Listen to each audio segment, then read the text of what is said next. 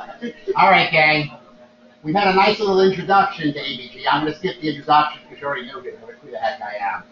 So we're going to do ABGs. We had a nice little introduction this morning, and some of those cases are actually in this, so we can actually go a little bit quicker because great minds do think alike. I think the discussion on DKA was right on point on.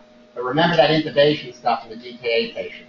They will get a peri-mortem, peri-intubation cardiac arrest. So I'm going to give you the systematic minimalist approach to acid-base. A little historical thing. This is the lecture that started it all for me in teaching again. 6 years ago I did this, and the slides are still modified. This was my first lecture in the real world. I came back to Jacobi 6 years ago. I just want to drag John Amate down to work at my hospital. You remember John. He's doing great, by the way. He's been a real and I tell people, I made John Amate an asset to community emergency medicine. I can do it for anybody. So, right. Anyway, so this is a systematic minimalist approach to acid-base because there's nothing that weights people out more than this, because the people who write about this want to look smart. So they put out a lot of confusing diagrams, and they write these long chapters where they put these crazy graphs, none of which you need to know.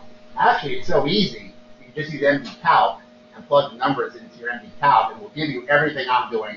But I'd like you to at least think about, work with me and think through the problems. You can do it on your own. But if you're in a world of hurt, you all got MD Calc on your phones. You're all millennials, you all got MD Calc. It's just in there. The winner's formula's in there. Everything's in there on your MD Calc. But that's not fun. So we'll try and do it on our own. Systematic and minimalist. Systematic, just like EKGs. Same system, every patient, every time. Just like EKGs, just like neuro exams, just like whatever. The minimalist, I did this for Dr. Gallagher, because in 1987 he had a lecture called The Minimalist Approach to Toxicology, where he said basically order nothing except the column below. So everything I've done ever since is minimalist. Basically, I'm only going to do what you need to, and which is kind of interesting because I'm an overutilizer, but anyway. Only what you need to know. I want you thinking and not memorizing. I'm only going to actually memorize 3 numbers, 15, 14, and 25. You guys got that? 15, 14, and 25, and I'll show you why. No biochemistry or minimal. I'm going to try and give you a lot of steak, not too much sizzle. Disclosures. I don't make a penny I pay to be here. I suck at PowerPoint. There's not a single original idea in this lecture. Here's where all the original ideas are. This is the book. Acid, fluid, bases, and electrolytes make ridiculously simple. It's timeless. It's 30 years old. Get this book. Everything fluid and electrolytes in this book. You will be a wizard. It's $20. You're all probably a couple $100,000 in debt. Invest another 20. And some props and kudos to Corey Slovis at National. I've never met him, but I plagiarized some of his stuff. Mike Winters, who did the studies on plasma, he's critical care with the molecule. I have met him, and he's mentored me on some of this stuff, so props and kudos. Basically, the bottom line in academics, if you steal somebody's stuff, just mention it. And here's the most important disclosure. I get nothing from everybody. Okay. This was supposed to be a 2-part thing, but we're on time press, so I'm going to squeeze it into one. So we're going to do the objectives. Spoiler alert, we're not going to be going over the treatment of ethylene glycol poisoning. We're not going to be going over the pathophysiology of alcoholic ketoacidosis. That's a whole other topic. Invite me back, and I'll come back and do it. You can ask me questions on the side. We're going to do this systematically. I'm going to give you some acid-based terminology and definitions. We're going to do normal, because nobody teaches normal. It's just like ultrasound. If you don't ultrasound normals, you won't know abnormals. So some definitions, some normal. We're going to go through the acid-base disturbances, and good news, there's only 4 of them. There's only 4 of them. Then we're going to go systematically how to bang out an ABG, and I'll mention the BBG. For the purpose of this thing, one and the same. And then we'll bang out some case studies, a couple of which we've already hit on. So definitions. We talk about all this acid-base stuff. We're only talking about one thing. It's the hydrogen. It's the regulation of the hydrogen ion concentration. So an acid is anything that donates hydrogen, that raises your hydrogen ion concentration. A base is anything that accepts the hydrogen and lowers your hydrogen ion concentration. That's an acid and a base. That's it. Your hydrogen concentration and your pH. What is the pH? Just forget that log stuff. pH equals minus. Forget that log stuff. You don't need that log stuff. The hydrogen ion concentration is 10 to the minus pH. So if your pH is 6, your hydrogen ion concentration is 10 to the minth millimoles per liter. If your pH is 8, it's 10 to the minus 8 milliequivalent per liter. And the only thing you got to know is the lower the pH, the higher the hydrogen ion concentration, the more acid. Well, we all know lower pH, a pH of 1 is more acid than a pH of 14. And it's the Richter scale, it's logarithmic. A pH of 6 has 100 times more hydrogen than a pH of 8. It's just like the earthquakes. An earthquake of 7 is 10 times stronger than an earthquake of 6. More definitions. If your pH is between 735 and 745, you are neutral. If you're below 735, you are acidemic, not acidotic, you are acidemic. If you're above 745, you're alkalemic, not alkalotic. The OCs are the processes that get you there. In other words, you could be neutral with a metabolic alkalosis, metabolic acidosis. So the OCCs are the processes, the emics are your end result. And that's going to be very important when we talk about mixed disturbances. The isoelectric principle, we're not magnets. Positives equal negatives. Very, very important when we discuss everyone's bugaboo, the anion gap. Oh my heavens, does this freak people out? So we're going to take a little time and bang out the anion gap because it's going to be on your in-service exam and it's going to be on your board exam. I'm going to give you more points because I'm a nice guy. I came from Tampa, Florida to help you guys pass your board and do your in-service. So you have to know two things on the anion gap. One, these are negatives. Whoops. Screen left. Screen left. Your right. Actually, screen right for you guys are the anions. You have measured anions, which are bicarbon chloride, and you have unmeasured anions on the bottom, phosphate, sulfate, and the most important is albumin. On the left, you have cations, measured cations, sodium, and underneath that, unmeasured cations. And the two graphs have to be the same because positive has to equal negative. So, if you get an increase in your protein or your phosphate or your sulfate, your unmeasured anions, that goes up. So that means one of the others has to go down. Same thing for the cations. If your cations go up, your sodium has to go down. If your cations go down, your sodium has to go up. So when we talk about the anion gap, all we're talking about is the unmeasured stuff. It's not they're visible. We can measure it. We just choose not to. When we do routine Chem 7, we get sodium, potassium, and bicarb. But there's all this other stuff. So the anion gap is just this minus this space right in here. If you drew a line right from here, that's the anion gap. It's the unmeasured anions. Whoops. It's the unmeasured anions minus the unmeasured cations. Is everybody with me? Let me do it again. That whole anion gap thing, you got two things. The number of anions has to stay constant. The cations have to stay constant. If one goes up, the other goes down. And the anion gap measures unmeasured anions minus unmeasured cations. You could simplify by saying there are no cations, and the anion gap is just a measure of the unmeasured anions. So if your albumin goes up, your anion gap goes up. That's an unmeasured anion. If you have low albumin, your anion gap goes down. So you can have an anion gap acidosis and someone with an albumin of 1 with a normal anion gap. So you have to correct the anion gap for the albumin. The anion gap is basically just unmeasured anions. Make believe cations is 0. But you're going to get a question on your boards about anions and cations. They're going to give you someone with an anion gap of 0. And it's going to be multiple myeloma because those proteins are positive. So you have an increase in the unmeasured cations. So the anions minus the cations is going to be equal to 0. I guarantee you on your in-service, you'll have an anion gap question. So I'm giving you another point. But in practicality, how do we compute the anion gap? It's the sodium minus the chloride plus the bicarb. That's this area right here. That's this, from right across from here to there. That's what that is. Do it the same way every time. You want to put the potassium involved in it, make that fine, but just do it the same way every single time. And the normal is between 9 and 16. Any questions on the anion gap? Because that wakes people out. All good? Now, those are the definitions. Now, normal. The body maintains a normal physiologic pH of 7.4. Why? I don't know, but that's where all the enzymes work. So the body maintains a hydrogen ion concentration of 10 to the minus 7.4. It's essential for normal biochemistry. How do we do this? Your body is an acid-making machine. It makes acid. Your body fights off the evil acid through 3 mechanisms. buffers, which is solutions in your blood, the lungs, and your kidneys. It's a very well-tuned system. So what's a buffer? A buffer is a solution of acid and base that when you drop the hydrogen ion in there, it consumes the hydrogen ion. And the one we all talk about is the bicarbonate buffer. This is one of 100 buffers in your body, but this is the big boy. It's important because the body can control the bicarb and the CO2.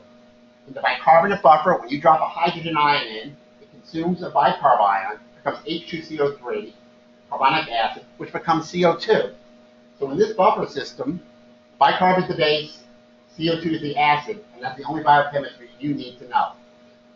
This Henderson-Hasselbalch crap, don't even worry about it. The only thing you need to know here, in any buffer solution, the pH is proportional to the base over the acid. The base is the numerator, the denominator is the acid. And in this system, the pH is equal to bicarb over CO2.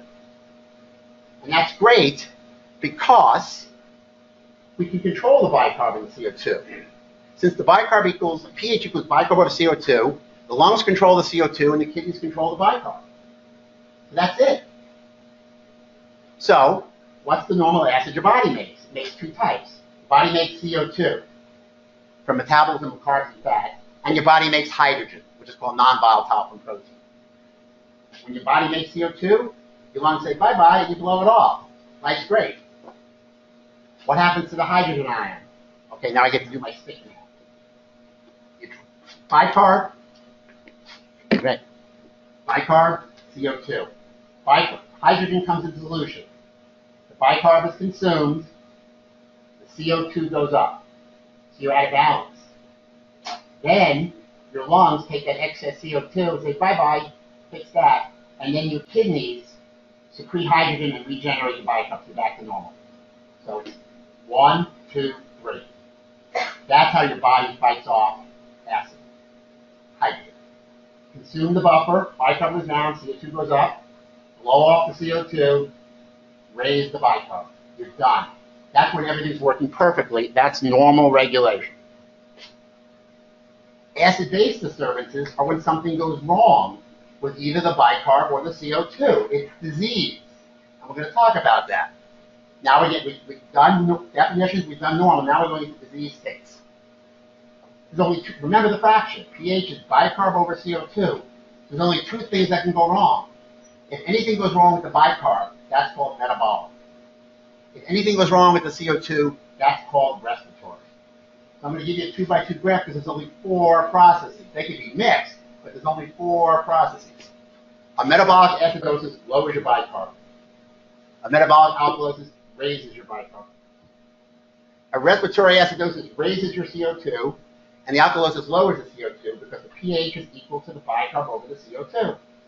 Everyone with me? Only 4 things you can have. Acid-base disturbance. You get a primary. Something messes up the bicarb or the CO2. Your body then fights back with a compensation. If the body messes up the bicarb, the lungs are going to fix the CO2 to keep the fraction the same. So the secondary disturbance is a response to the primary. It's in the opposite direction. If you have a metabolic acidosis, you'll have a respiratory alkalosis. But the important thing is, always remember, the bicarb and the CO2 move in the same direction. If the bicarb goes up, you have a metabolic alkalosis. So the body is going to raise the CO2 with a respiratory acidosis. The compensatory move in the CO2 and the body, it's always in the same direction. If they move in opposite directions, you've got more than one problem. The compensation is never complete. And that's going to be important when we look for mixed disturbance. Everyone got the compensation? If bicarb goes up, CO2 goes up. If bicarb goes down, CO2's got to go down. If CO2 goes up, bicarb's got to go up. They move in the same direction. With me on the secondary? Okay. Let's go through the 4 basic disturbances. Oh, we're rocking it. We're rocking that. We have plenty of time. Metabolic acidosis. It's a decreased bicarb. That's it. It's simple as that. There's only 2 ways you can have a decreased bicarb. Your body can make extra hydrogen, and you buffer the bicarb and it goes down, and that happens from excess hydrogen production, or the kidneys can't excrete the hydrogen, or you can lose bicarb, per se. And where are the 2 places we lose bicarb? Pee and poo. Yeah, I mean, yeah. Essentially, when you have a bicarb, it's pee or poo.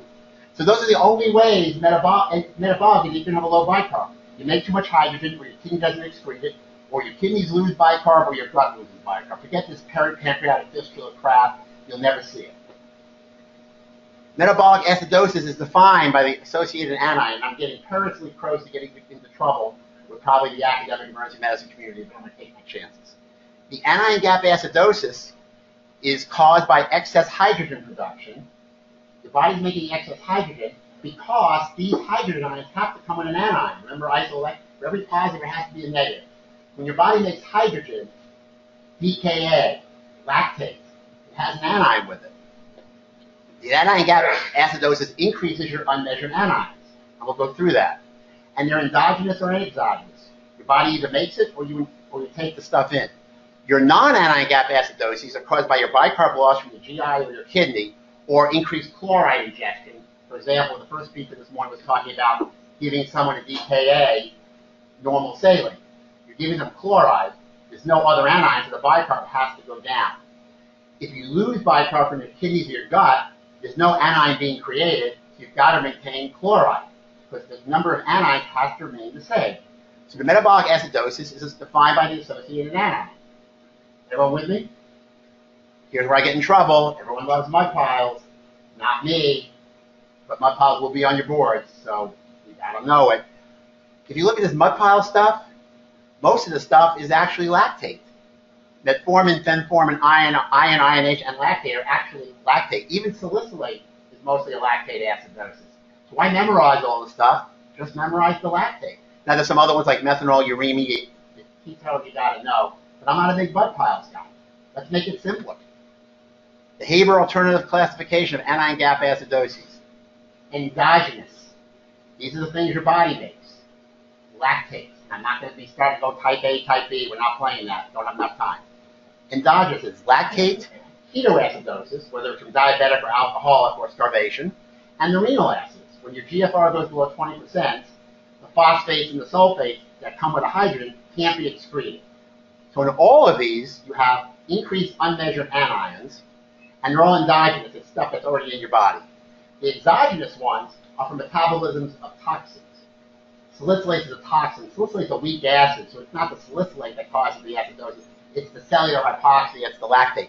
Methanol and ethylene glycol, that's another hour discussion. We're not going to go into it. But those get metabolized into either formic acid or oxalic acid. Those are the toxic. These are exogenous products. So when you have an elevated anion gap acidosis, it's got to be one of these 6 things. If it's lactate, you've got to reverse yourself and find out what's causing it. The differential for the lactate has a lot of the mud pile stuff. Cellular hypoxia, tissue hypoxia, drugs, blah, blah, blah, et cetera, et cetera, et cetera. Carbon monoxide, cyanide, et cetera. So let's look at the normal anion gap acidosis. Forget 1, 2, 5, and 6. Just 3 and 4. Pure poop. Your bicarb's low and the anion gap's normal, it's pure. Now remember, you have to correct the anion gap to the albumin. If you have a low albumin, you can still have an elevated anion gap acidosis without an anion gap because the albumin's lower. Let's look at the respiratory compensation. In a metabolic acidosis, you're lowering bicarb. So what direction does your CO2 have to go? Lower. It has to go the same way. If you have to lower your CO2, it's a partial correction. How much is it supposed to go down? You've got 2 ways of doing it. The Winters formula. Looks very complicated. It's in your MD Calc. Don't memorize it. I like the Slover's rule of 15. Within reason, it's pretty damn good. The appropriate CO2 is your bicarb plus 15. Normal bicarb is 24. You have a metabolic acidosis that takes your bicarb down to 12. Your CO2 should go from 40 to 27. Just add 15 to the bicarb. And it works for metabolic acidosis and alkalosis. Remember I told you to memorize 3 numbers? 15 is the first one. So memorize 15, 14, and 25. Memorize 15. And if you're stuck, just put the damn thing in an empty Calc, so it'll work for you. That's the appropriate level of PCO2. All right, let's go to a respiratory acidosis. Sorry, can you say that again? That's what it should practice. Yes. Your bicarb, you're swimming at 24 as your bicarb right now. You go into DKA right in front of me. Your bicarb drops to 12. Your CO2 should go from 40 to 27. That's the appropriate level of respiratory compensation. Your body will start to, and if your CO2 is 27 as opposed to 40, that's normal. You would have a metabolic acidosis with an appropriate respiratory compensation. Every primary disturbance comes with a compensation. The key is it excessive, normal, or inappropriate? That's when you get mixed disturbance. We're getting to that. That answer your question? Okay. Respiratory acidosis is an elevation of PCO2. And they come in two flavors, acute and chronic. Acute is if I tie a noose around your trachea. Chronic is if you're a COPD or something with chronic hypercarbia. So your CO2 goes up. So your compensation has to be, bicarb does what? Up, same direction. So you have metabolic, this time, this is opposite. Now you have a metabolic compensation. Primary disturbance is CO2, so you have metabolic compensation. In acute, your kidneys work slower than the lungs, so you don't get a lot of compensation. If it's chronic, you get a chronic elevation of the bicarb. That's why in these COPDers that are walking around with pHs of 738, their CO2 is 70, and their bicarb is 35 or 36 because the kidneys are maintaining more bicarb. It's an appropriate metabolic compensation. The primary disturbance is CO2 going up, the bicarb's got to go up. Remember I told you the second number to memorize, 14? Here's why. Every 10, the CO2 goes up. In acute, the bicarb goes up by 1. And in chronic, it goes up by 4. So if it's between 1 and 4, it's acute on chronic between the ranges. So that's the second number to memorize. 15 is for respiratory compensation. 14 is for metabolic compensation of an acidosis. So 15 and 14. Let's do metabolic alkalosis. They're the most fun, but very, very rare, actually. It can only be one thing. It's an increased bicarb. That's the only way you get a metabolic alkalosis, and there's only 2 ways of doing it. Actually, there's 3 ways. You lose hydrogen. If you lose hydrogen, you don't buffer the bicarb. Your bicarb goes up. Your kidneys can over-retain bicarb. And there's a whole differential diagnosis of what does that. We're not getting into saline sensitive, saline resistant. We're not doing that. Just want you to think about metabolic. And the third way of raising your bicarb is you can eat it. What 2 products over the counter, and we actually had a picture of one on one of the slides earlier by Dr. Serrano, what 2 over-the-counter products that people ingest cause of metabolic alkalosis? What's that? Licorice can do? Not common, another more common. Your stomach hurts. Tums. And we had a picture of it in the DKA lecture. Baking soda. My most bizarre metabolic alkalosis case was a lady from Georgia right here who's chugging down baking soda. So anyway, so 3 ways to get your bicarb up. This is Jacobi, people. I've seen my all-time record sodium was 89 from Bronx State, and my all-time high sodium was 181, both here. Had a Bronx State kid with a sodium of 89 in 1987. You guys still get Bronx State transfers? Yep. With that form? And you form now, they don't come with a form? You don't get a form? At least get a form. At least trying to, pay, client less than 8 days ago. Something like client less than 8 days ago. Something like that. And there were 2 things I always remember. The Bronx State form always gave me palpitations, and the other one is 3 a.m. First it's the smell, then it's the footsteps. What am I talking about? The smell comes in first, then you hear the footsteps. Plop, plop, plop, plop. Tons of them. Like who said it? The fireman. It's the fireman. First you smell from the eyes, there's about 20 of them that be coming in, being clapped on the thing. That has to still happen, right? You get the fireman that cuts fires. We still dive people at City Island? No, Chamber's here now. The Chamber's on campus? Oh, well, okay. It's been a while. Let me tell you a story about that. I hated hyperbaric medicine so much, I told John I'd do an extra month of nights rather than go there. So I never dove in the hyperbaric chamber. I did an extra month of nights. That's also why I got out of my research month. Some people are cut out to do research, some aren't, I'm not. Sorry. So anyway, that's the metabolic alkalosis. So again, you get a compensation. Your bicarb goes up. What does your CO2 have to do? Goes up. You get a respiratory acidosis. And, here's your third number, 25. For every 10, actually no, that's not correct. What's your PCO? This is a metabolic problem. So it's a respiratory compensation. You can do it one of two ways. For every 10, your bicarb goes up, your CO2 goes up by 7, or you can use the rule of 15 again. The first rule is in your MD calc. You don't need it. Or you can just plop the rule. You know, if you have a metal, if somebody takes your bicarb from 24 to 30, your lungs should make your CO2 45. You should have a respiratory acid should go from 40 to 45. So the rule of 15 for any metabolic problem, acidosis or alkalosis works. Respiratory alkalosis, it's decreased PaCO2, it's hyperventilation. It's also acute and chronic. Acute respiratory alkalosis is the most common acid-base disturbance. Pain, fever, sepsis, anxiety all cause a respiratory alkalosis. What's the most common cause of chronic respiratory alkalosis? And I have it here, so it's cheating. Pregnancy. Progesterone is a respiratory stimulant. You have a decreased functional residual reserve. That's why we see people in their second and third trimester of pregnancy who come in short of breath. And we're forced to consider PEs. I'm still looking for my first damn PE, one of these second or third trimester short of breath people, but we'll keep looking. Anyway, metabolic compensation, when it's acute, the kidneys don't work. And it's chronic, you lower your bicarb. And this is the 25. In acute, for every 10 that your CO2 drops, your bicarb drops by 2. And if it's chronic, for every 10, your CO2 drops, bicarb drops by 5. This is why if you see a pregnant female and they have a respiratory alkalosis, their bicarbs are going to be 19 or 20 because they're chronically hyperventilating. Anyway, respiratory alkalosis, you're not going to see on your boards. So, we're going to take this through all the way. We're only 25 minutes. We're going to take this through and do the cases, if that's okay with you. In the interest of time, get everyone lunch. Anyone work last night besides cure on me? Oh, you're working tonight? Okay. Anyway, if you worked last night, I'll see if I can get you home. Clinical approach to acid-base disorders. It's just like an EKG. You got to suspect something. You do a history and physical. If I stub my toe, I'm not getting an ABG, VBG.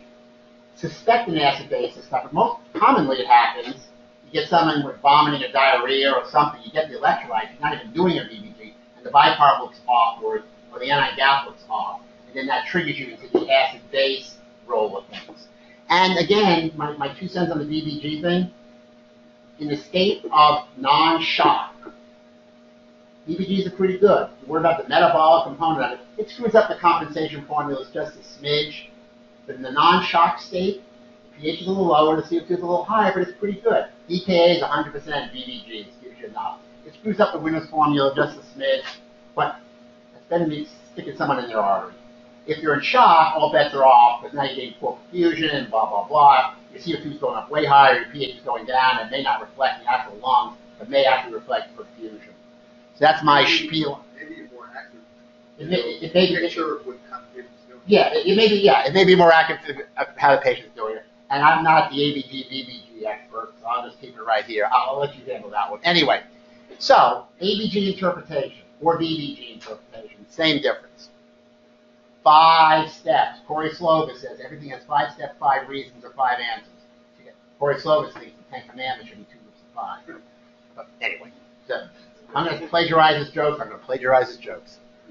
Step 1. What's the pH? Only 3 options on the menu. You can be acidemic, neutral, or alkalemic. 2. Based on the disturbance in pH, what's the primary process? And you can look at the bicarb and the CO2 for that. 3, is there a second primary process? And you do that by checking compensation. If the compensation is where it should be, there is not a secondary primary process. If the compensation is excessive or inadequate, there is another process. And we're going to go over that. 4, always check the anion gap. The case we had on the metabolic alkalosis, metabolic acidosis case, the pH was 732. Because the patient had a metabolic acidosis, metabolic alkalosis. So even on a normal pH, you've got to check the anion gap on every set of electrolytes. Because it'll give you mixed disturbances. That's 4. And 5, this is for the overachievers. Back in the day, by the way, there were 2 types of docs in the Bronx. There were Jacobi Giants and Monty Midgets. But then they combined the programs and ruined that back in the day. Anyway, for you Jacobi Giants out there, overachievers that you all are, if you want to do a 5th step, if the anion gap is elevated, check the ratio for the elevation in the anion gap versus the drop in the bicarb. because that can clue you to the presence of a non-ion gap acidosis or an alkalosis. I am not going to beat that point to death. That's step number 5 if you really want to be an overachiever and a Jacobi job. So, let's take our flow sheet. Let's go with acidemia. pH is less than 7.35. Pretty simple. Step 1. What's the primary process? If the bicarb's low, it's metabolic. If the PCO2 is elevated, its primary problem is respiratory acidosis. If one is high, or if it's both, then you have a dual problem. But you can still follow, just pick one disturbance and follow it through, and the rest will fall out when you go through the algorithm. So what's the pH? What's the primary disturbance? Then in metabolic acidosis, let's look at the compensation. Let's use our rule of 15. If the CO2 is adequate, you're done. No secondary process. If the CO2 is less than expected, something else besides appropriate respiratory compensation is driving that, you also have a respiratory alkalosis. If the compensation is inadequate, in other words, the CO2 is higher than it should be, not blowing off the CO2, you have a respiratory acidosis. 4 is the anion gap elevated, and if it is, what's that anion gap to bicarb ratio, which we're not going to talk about. That's how you work on a metabolic acidosis. Every time, you'll never miss. You can't miss. Respiratory acidosis. Now you have a problem in the CO2. Now the CO2 is up. That's your primary process. Check for compensation. Check your bicarb. Is it acute or chronic? For every 10 the CO2 goes up, the bicarb goes up 1. In chronic, for every 10 the CO2 goes up, the bicarb goes up by 4. If it's in the middle, it's acute on chronic. And if it's outside the limits, you have a secondary primary process. Again, we're going to go through cases. Check the anion gap. Alkalemia. Same difference. Bicarb's elevated. If the bicarb's elevated, it's a primary metabolic alkalosis. If the CO2 is decreased, it's respiratory. Let's do a metabolic alkalosis. Is the respiratory response appropriate? Do the rule of 15, or if every 10 the bicarb goes up, the CO2 goes up by 7, it's an empty calc. Is it appropriate, excessive, or inadequate? Don't forget the anion gap. Even in alkalemia, you have to check the anion gap. So if you walk away with one thing here, check the darn anion gap. Because I spent 5 minutes teaching you about it. Respiratory alkalosis is the same thing. Neutral. We had a case of almost neutral. That first case, that was in EKA, pH 7.32, with an anion gap of 34. You've got to look for primary disturbances. You've got to look at the CO2, you've got to look at the anion gap, you've got to look at the bicarb for neutral. So your work's not done. And that's the mistake we made. We put it up, oh, pH looks normal, and we have a case of that. Everyone want to bang into some cases real quick? Take a brief stretch? Okay, case studies. That was a very brief stretch. I'm going for the world record on time. That's what I am. I'm a filler. I go as slow as you want or as fast as you want. I'll get you where you need to be and get you out on time. So I can tell jokes for 30 minutes. Case studies. Again, focus, history, and physical. Suspect the disorder and get labs. Don't get an EKG, just get labs. 4 steps, maybe 5 if you're going to be an overachiever. Think mixed, and always look at the anion gap. If you walk out of here with one of these, all 5 of these, you're golden. If not, put it in empty calc. That really pissed me off, by the way. I went to ASEP. Every year I go to ASEP to see what guru is going to lecture on this, see if they do it better than me. Finally, this year's guy was pretty good. He did. The guy 2 years ago in Vegas, 8 a.m. after a night bender the night before. 8 a.m. I go in, the guy said, this is all bullshit. All you need to do is put an empty calc. I said, I got up for that. Thanks a lot, pal. Anyway. All you senior guys should go to ASEP, by the way. We're going to talk about that during lunch. Okay. We're going to do here's a case. And another thing for your boards, the answer is always in the history. The answer, a good test writer will give you the answer. You should be able to get the answer without knowing anything. If you're really good. That's how you all got here. You got into medical school. You did all your MTech. You're all good test takers. So just keep using. You're not a good test taker? So your parents make a lot of donations or something? All right. All right. Okay. 57-year-old male, acutely short of breath. Let's look at the numbers. pH is 7.32. So are we acidemic or alkalemic or neutral? You gotta play with me here, guys. Acidemia. So we gotta have acidemia. What's the primary process? We have a respiratory acidosis. So now we have to look at compensation. The CO2 has gone up, this is acutely. The CO2 has gone up from 40 to 60. What should the bicarb have gone up from? Number 14. The bicarb should only go up 1 per every 10. The bicarb should only go up to 26. Here it's 29. If this was chronic shortness of breath, and the CO2 has gone up by 20, the bicarb should go by 8 to 32. So you're between the ranges here. So you'll have an acute on chronic respiratory acidosis. In other words, the compensation is excessive for acute. The compensation over the 2 things of bicarb, it's 5. So your compensation is excessive, so you're acute on chronic. Everyone with me on that? The Chem 7 anion gap or otherwise unremarkable. That's enough respiratory. Now we're going to get to the fun stuff. Because always, on your boards, you're not going to get this. You're going to get a metabolic acidosis on your boards. Guaranteed. I'm here to give you more free points on your in-service exam. We don't want to pass that. Yet, we actually count that anymore? Or, God, we were crazy about it when I was doing this. Okay. Double dip. So what am I telling you? I'm already telling you it's mixed. I'm throwing the ends. I'm putting it on a softball tee point. I want you to whack it out of the park. I'm going to give you some more information. History. 61-year-old male, 61, anyone with severe arthritis, confused and agitated. Okay?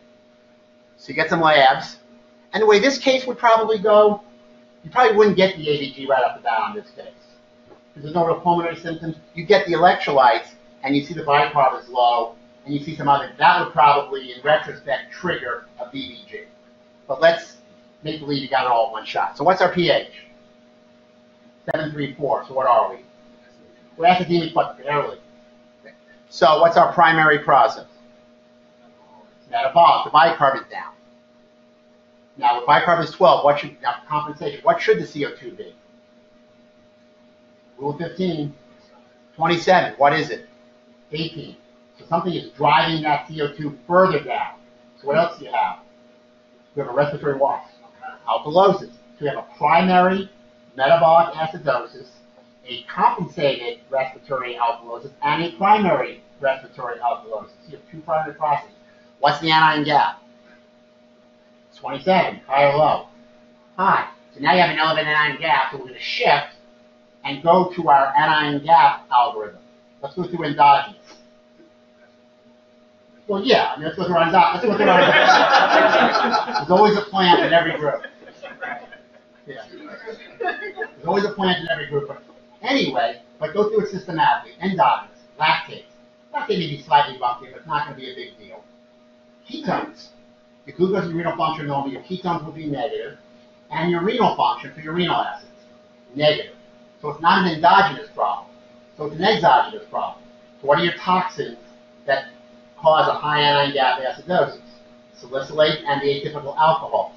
Does this sound like an atypical alcohol presentation? They cause a really high anion gap acidosis. And you got arthritis, confused, and agitated, part of the toxidrome for salicylate. Not just the numbers of a patient in front of it. This is salicylate. And by the way, I've been burned almost twice on this. Even if the labs are normal, but not an anion gap or anything like that, and the older person who's confused, consider salicylates that only get a Tylenol level as a shotgun. In the older people, I consider salicylate. It's a sepsis mimicker, even without the metabolic stuff, but it really is a CNS toxin. So that only get a Tylenol level for unsuspected toxin. I would throw an acid level in too. When I was here, I was told never ever do that. Never blindly order salicylate unless you have the labs. Old person, altered mental status, confused, agitated, would consider salicylate toxicity, even without the metabolic acidosis. So this is a double dip. This is a metabolic acidosis, respiratory alkalosis, primary and compensatory from salicylate intoxication. Good. We got this. This is my case. I love this case. I do. This is a real case. The numbers were fudged a little bit. This is one of my cases. You are off limits.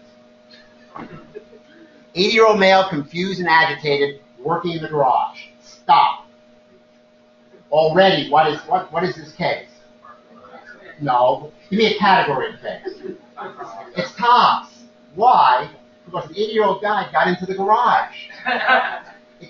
These are very important things. In emergency medicine, Forget the acid-base nonsense. In everything, it's the timeline.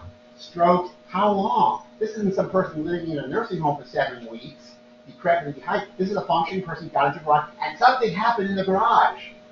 The answers are already there. So you already know this is going to be a tox case. Now the question is going to be, what's the toxin? Carbon monoxide is not unreasonable. It's not quite the toxidroma. Does carbon monoxide do confused and agitated? No. The toxidroma carbon monoxide is a little lethargic, mental status. Carbon monoxide is more of a doggy downer as opposed to a puppy up. In the toxidrome world, nothing is 100%. Nothing is ever 100%. Thermometer 2 says classic is 15%. But I'm saying this does not sound like carbon monoxide toxidrome. Let's look at his vital signs. A little tachycardic, a little hypertensive. Let's look at his labs. pH is 709. Ooh. PCO2 is 14. PO2 is 144. His bicarb is 9. What's our pH? He's acidemic. What's the primary process? Metabolic. Let's look at his compensation. What should his bicarb, what should his CO2 be? Rule of 15. 24. It's 14.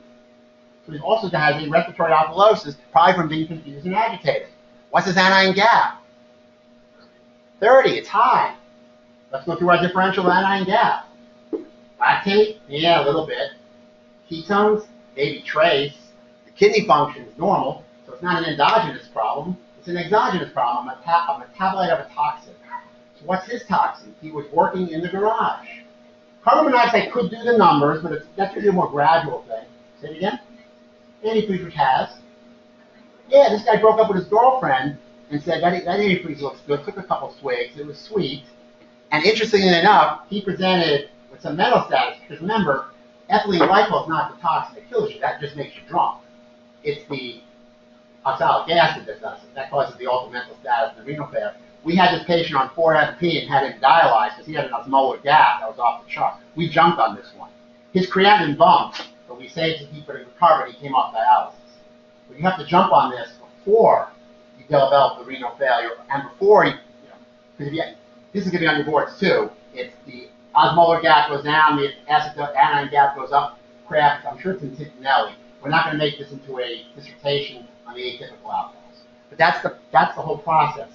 So you have a primary metabolic acidosis, a respiratory alkalosis from agitation. It's of the anion gap type. This patient needs 4-FP, needs to be dialyzed. This was a really cool case.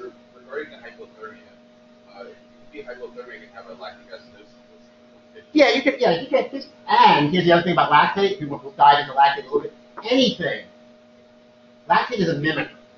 Anything that causes hyperoxidation, converting NAD to NADH2, will shift your pyruvate lactate ratio to the point where it shifts more to lactate. So if you have a binge drinker,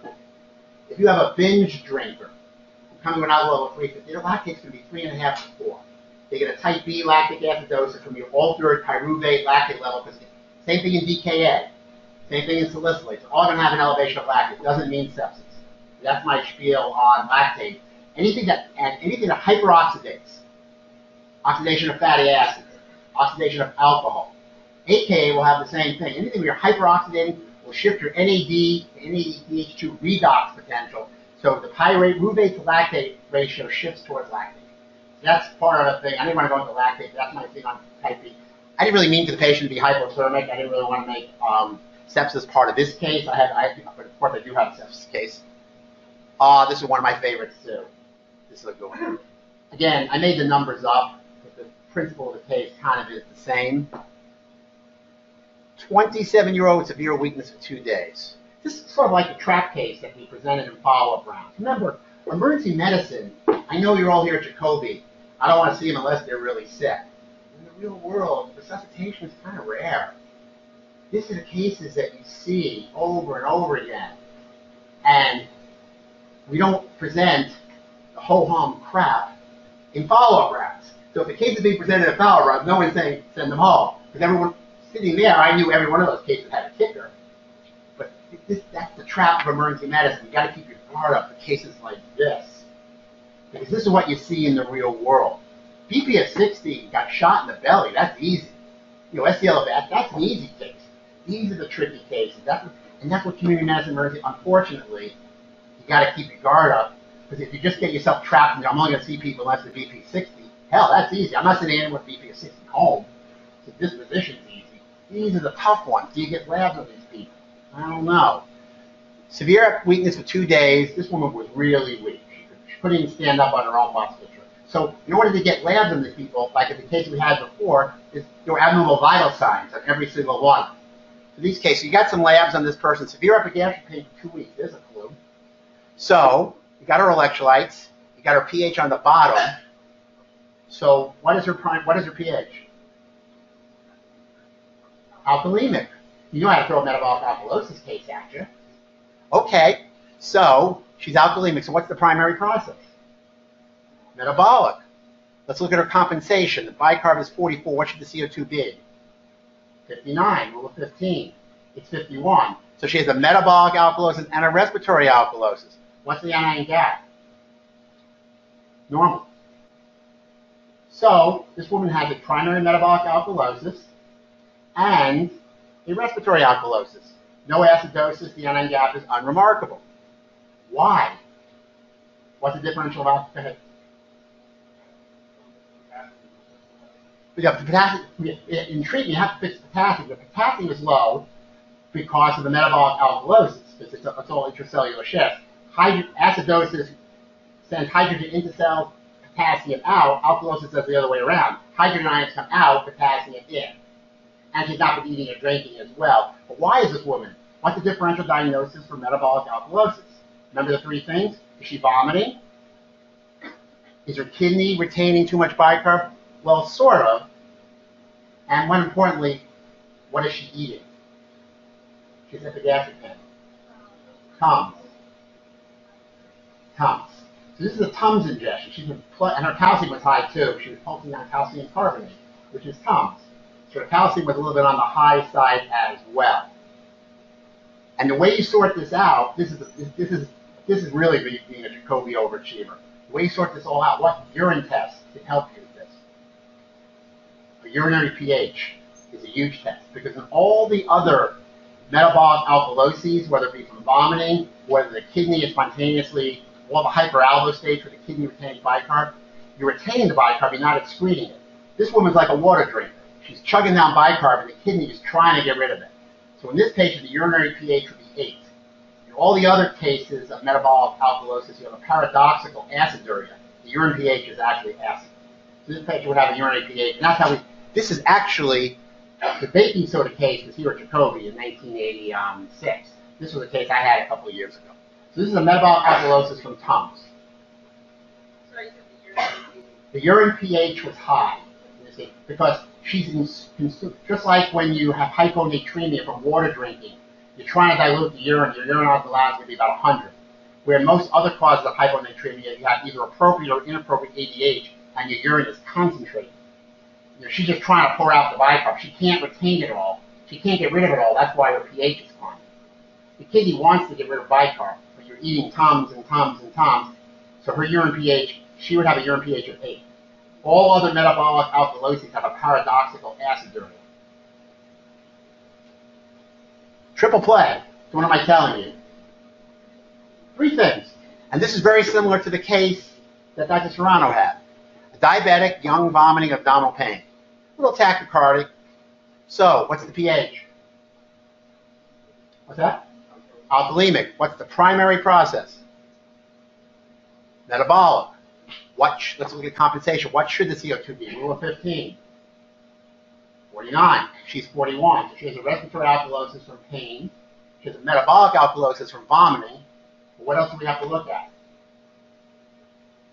We have to look at the anion gap. The anion gap is high. It's 19. So when you have an anion gap, you got to figure out why. So just look at your anion gap algorithm. And her sugar's 985. Her creatinine's 1.9, which is not really enough to cause retention of renal acids. So what are the other 2 endogenous ones? Lactate and ketones. So this is DKA too. So this is a metabolic alkalosis, respiratory alkalosis, DKA patient. So this patient needs the insulin drip and all the other stuff. This is a triple play. Okay. I'm sorry, go ahead.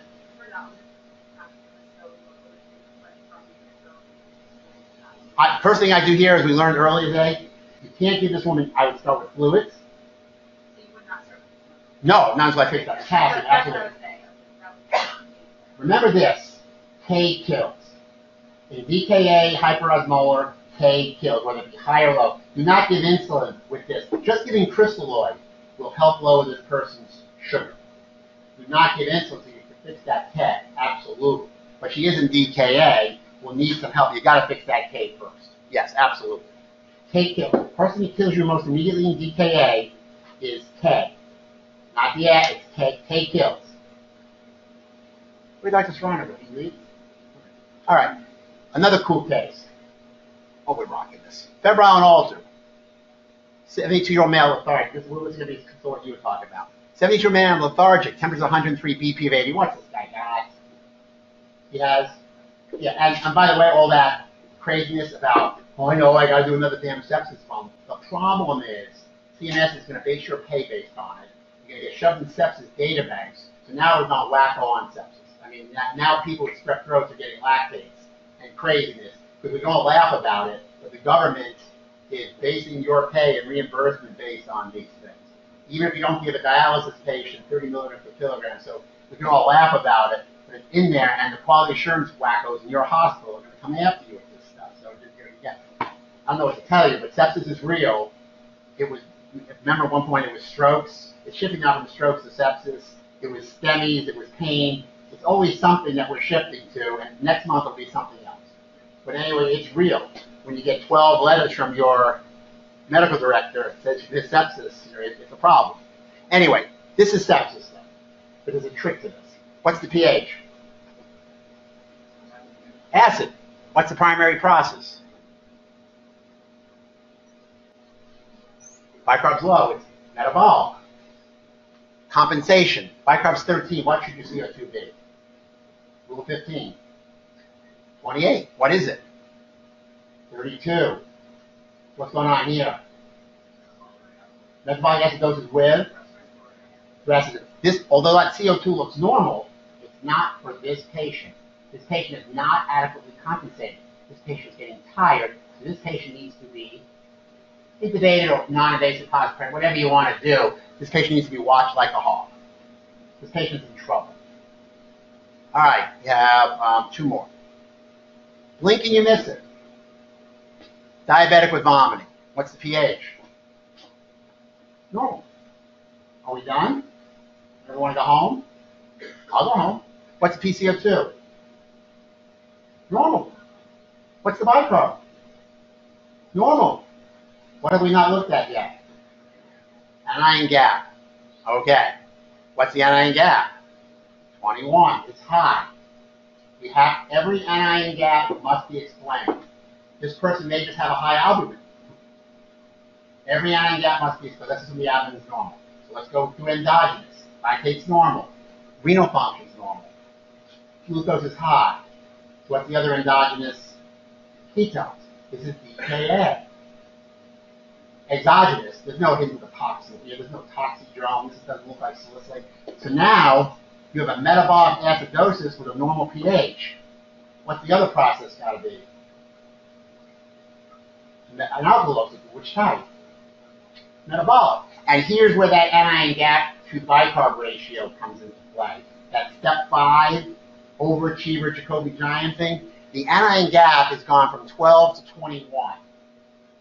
The bicarb hasn't changed at all. You have an anion gap acidosis, the bicarb should drop. So your anion gap to bicarb ratio is higher than it should be. So that means something else is raising that bicarb. You have an unexplained primary metabolic alkalosis from the vomit. That's where that anion gap to bicarb ratio comes into play. That's step number 5. And drunk is always drunk. 31-year-old homeless male, unresponsive in the park. So this is either a bleed in the head or tox. But you have some clues. pH 729. CO2 is 29. pH is 100%. What's the process? What's the pH? Excuse me. It's acidemic. What's the primary process? Metabolic. What's the compensation? What should the CO2 be? Rule of 15. 29. What is it? 29. So you have a metabolic acidosis, appropriate respiratory compensation. What's the anion gap? 25. That's 25. So let's go through our increased anion gap. Let's go through endogenous. Lactate and renal function is normal. Glucose is normal. Anything endogenous there? No. Let's go exogenous. What are the toxins? Salicylates. Does it sound like salicylate? Could be, but then you have a respiratory alkalosis. Could be salicylate, but why would a 31-year-old? I mean, let's see, overdose time. Salicylate is in the ballpark. But this is methanol intoxication. It's an atypical alcohol. It's metabolized to formic acid. It's the same thing as the ethylene glycol. And his renal function is normal. So he needs the same treatment. 4FB, dialysis, and blah, blah, blah, blah, blah. But you questions have to be bulletproof. And, because we see tons of drugs, you don't get a gas in every one. Well, electrolytes is low. Yeah, this is another case. Yes, you would not get. You're right. On your drums, you have to watch out for a couple of things. On the electrolyte, the drums, alcohol is another 2-hour lecture. And drums can get low biochar for a whole ton of reasons. Alcoholic ketoacidosis. So why is that? Why does it not cause gas? Because your ketones are negative when you do when you go through your thing, you would have ordered ketones. It's part of your differential. Your ketones would have turned out to be negative on it. But this could be alcoholic ketoacidosis, absolutely. But usually that comes in after binge drinking, you're not unresponsive. He has a toxin. Alcoholic ketoacidosis usually doesn't make you altered. He has a toxin. Remember, methanol makes you drunk. So he has an altered mental status with it. Alcoholic ketoacidosis, they're usually awake. But AKA is in the book. I would have added, on this set of labs, I would have added a serum ketones in this picture. Yeah, the ketones can also be negative because of the beta-hydroxybutyrate acetoacetate. But ketones is in your, it's not unreasonable to think ketones. I would get it. But remember the toxidrome for alcoholic ketoacidosis, and it's usually not this profound. I mean, it can be. But the alcoholic ketoacidosis, they're up there vomiting, they're retching, they're awake. Altered mental status is not usually part of the picture. But no, alcoholic ketoacidosis, this guy could have taken a benzo overdose and had alcoholic ketoacidosis. No, good point. Can't argue that. But the point is go through everything. I think that's it on this. So any questions or anything?